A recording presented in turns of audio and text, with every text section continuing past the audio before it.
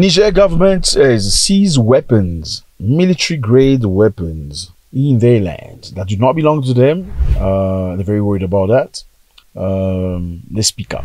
Et depuis lors, c'est dans ce ciel apparemment serein que les forces de défense et de sécurité et les agents de renseignement ont saisi dans la ville de Niamey, plus précisément dans le quartier Plateau et Tchangarey, une importante quantité d'armes, de munitions et d'accessoires de guerre. Cette découverte de matériel de guerre dans ces villas, anciennement occupées par les militaires des forces françaises et par les agents du projet Cap Sahel, n'ont jamais renoncé à leur sinistre projet de déstabiliser notre pays. Leur coopération étant toujours inscrite dans les complots permanents afin de retenir le peuple nigérien sous la dominance et sous leur condescendance, alors que nous avons choisi désormais de consolider et de sauvegarder notre indépendance retrouvée.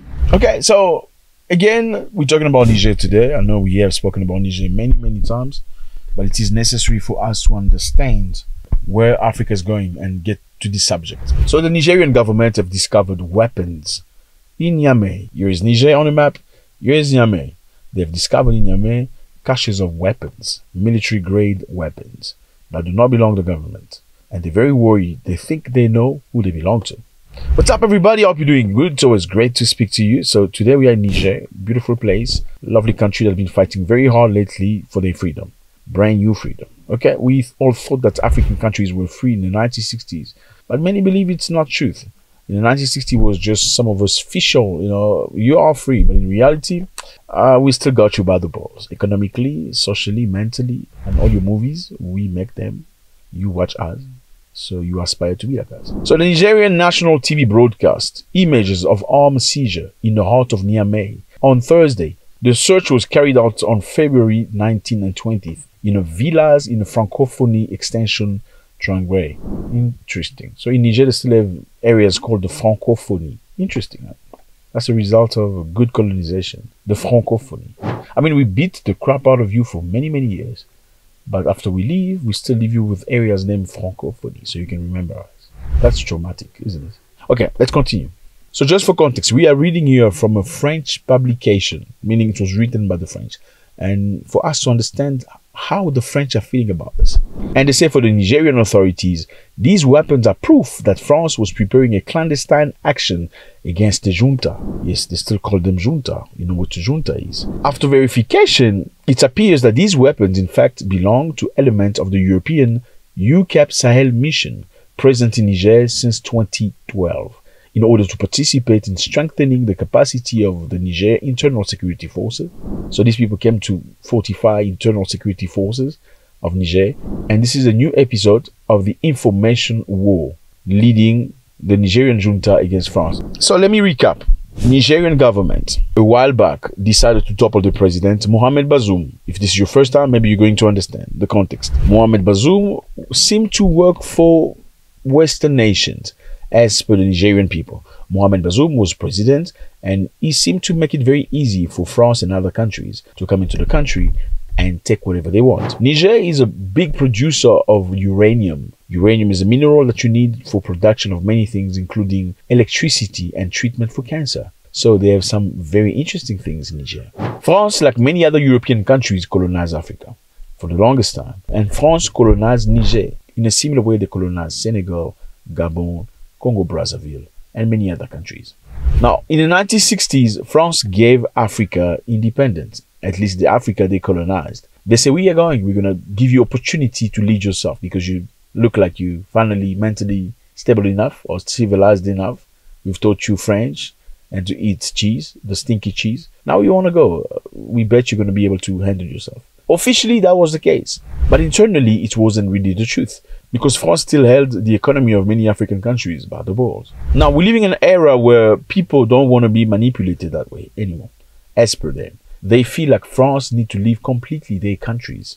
Now, people of Niger were led by a president named Mohamed Bazoum. And Mohamed Bazoum was extremely friendly to the French. He gave them many opportunities in the country, allowing them to take uranium at very vile price in order to produce electricity. But in the meantime, people of Niger, many of them at least, had no electricity. So electricity you get in Niger come from Nigeria. They had to purchase electricity from Nigeria. Yes, these are two different countries. This is Niger, this is Nigeria. Again, this is Niger, this is Nigeria. They both got the name because of a river called Niger that crosses the country. But the reality is, by the border, the people are the same people. They were separated due to colonialism. So, while the people of Niger decided to topple the president, Mohamed Bazoum, after saying that he wasn't really working for the interests of the people of Niger, French people were not very happy about that. President Macron was not very happy that the Nigerians decided to take the country over. He didn't like that. He was very angry. He said he's going to do anything he can to protect France's interest in Niger. Okay, give you context. People of a country say they don't want their president anymore.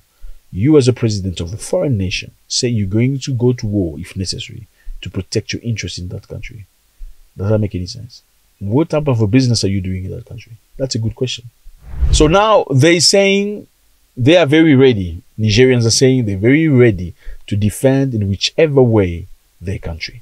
And after the topple of the president, a member of intelligence of the French government in Niger said, according to him, that they're going to turn the place upside down. In other words, if you do not do business with us, you're not going to be happy that we left.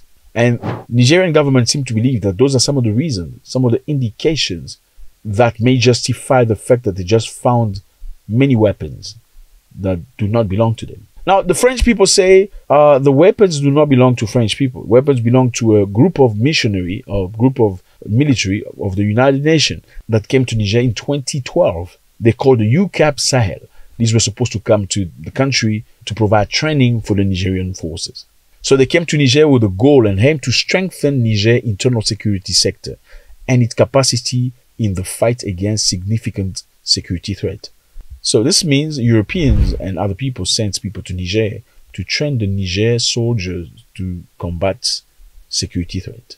And as per French people, these weapons are there because the weapons belong to those people of UCAP. It doesn't belong to them. Now, who's telling the truth? Do you think France has an interest to come to Niger and turn things around, turn things over, turn the ground over? Do you think after being kicked away, in a very shameful manner, we must say, France has the interest. France will be interested to do something to make Nigerian pay, or at least to regret their presence. Let me know how you feel about this. It's always a great pleasure.